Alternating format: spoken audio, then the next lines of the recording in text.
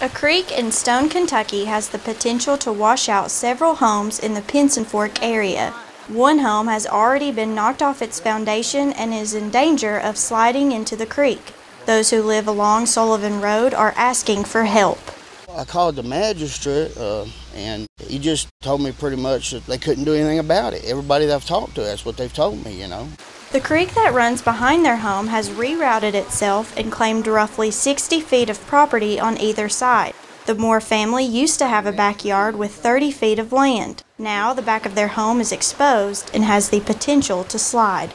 It started this somewhat probably about a year ago, getting this bad, and we've been calling everybody that we've known to get a hold of to try to get some help, I have 2 children, I'm married, and just needing some help to get this done. Called the county, and I have nowhere else to go.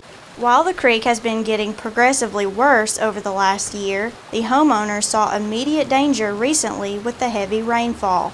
Every time it rains, I'm concerned. I come out here and look, I'm afraid it's finally made it to the point where it's going to go in, Those in the area have now grown frustrated.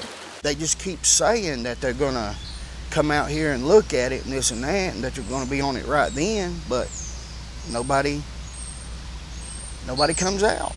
In addition, the water line, which used to be 60 feet away from the creek, now runs through it. Reporting from Stone for EKB News, I'm Shelby Still.